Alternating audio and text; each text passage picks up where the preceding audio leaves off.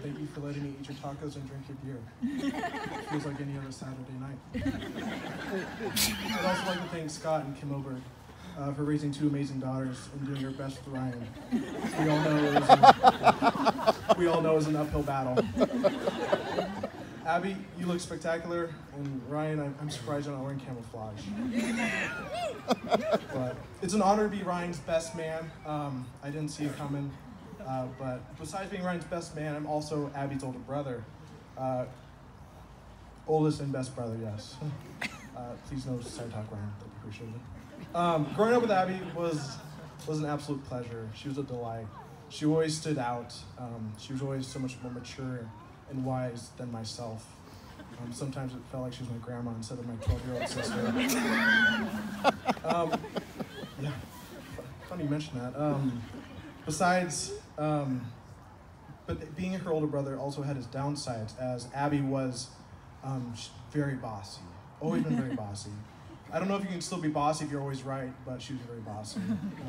She never liked that term. She preferred the term leadership characteristics. And Ryan, she still has those leadership characteristics. She does. But we all know that Abby was destined for a special future. And with that special future would come a special man.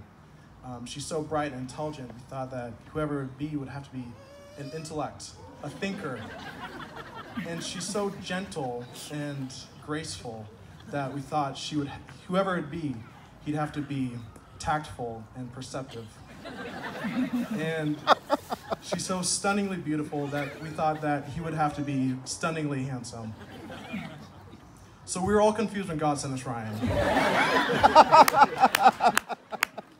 But I can't say much because I helped actually introduce Abby and Ryan. I was having a party at this very house, and I wanted more people to come.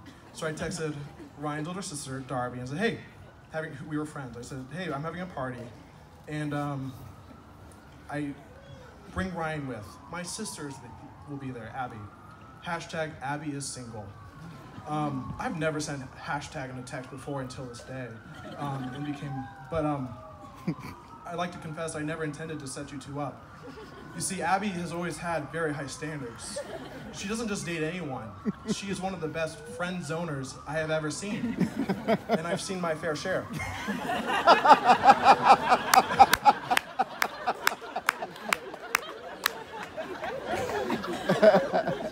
But needless to say, Abby and Ryan started talking and texting, and by texting it means Ryan would text Abby and Abby would sometimes barely respond. But this is where our family got to see some of Ryan's characteristics of his persistence. And even though Abby said maybe to her their first date, Ryan persisted, and he has continued to persist to this day of pursuing my sister. So I thank you for that. But as they started dating, we also got to see more of Ryan's characteristics, including his very high self-confidence. About 6 months into them dating, our family received a group text from Ryan with a picture of a very large man driving a motorcycle, Harley Davidson. And at this time, my dad also drove a Harley Davidson. And the text said, Terry, I didn't know you were driving in Prescott today. Why didn't you say hi? All right, bold move. We'll see how that plays out. But my dad, not to be outdone, says, with a picture of a very fat baseball player fishing in a boat, and the canoe is at a 45-degree angle. And he says, yeah, I saw you fishing too. You catch any fish? So the joke's all over to everyone besides Ryan. See, Ryan doesn't know when to stop the joke. So Ryan texts Abby and I individually and says, hey, can I send this text to your dad? We both read the text and we say, absolutely not. You cannot send that text to my dad. So Ryan, being the good listener he is, absolutely did send that text to my dad. It is a picture from Talladega Nights with a picture of Ricky Bobby, and the quote is from Talladega Nights. The quote goes, Terry, the only thing you've done in your life is had a hot daughter. That's it. And this was 3 months of knowing that guy. 3 months, yeah. So I had two thoughts run in my head. First, I'm offended on behalf of my father, because he also has a very hot son. Secondly, I'm thinking, wow, hashtag Abby is single again. But we all know that's not true. I guess because at that moment, Ryan felt like he was part of the family. And to tell you the truth, it wasn't long after that that we felt like Ryan was part of the family. Ryan, I think the first time I felt that you were part of the family is when our family went on vacation and you didn't come, thankfully. And while we were gone, you came and mowed my dad's lawn, and that said a lot to me.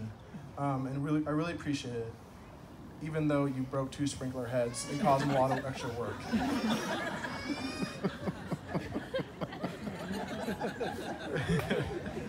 Ryan, I want to thank you.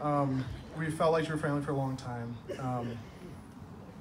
Bo, Noah, and I have considered your brother for a while, even though we've never admitted it to your face. And I also want to thank you for giving me hope, because you have shown me that an average man can date and marry way, way up. Hashtag Luke is single. So without further ado, I'd like you guys please raise and grab. Thank you. Words.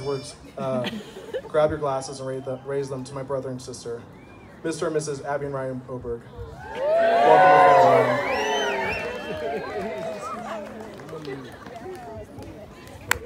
Hey, let's give them all a big round of applause.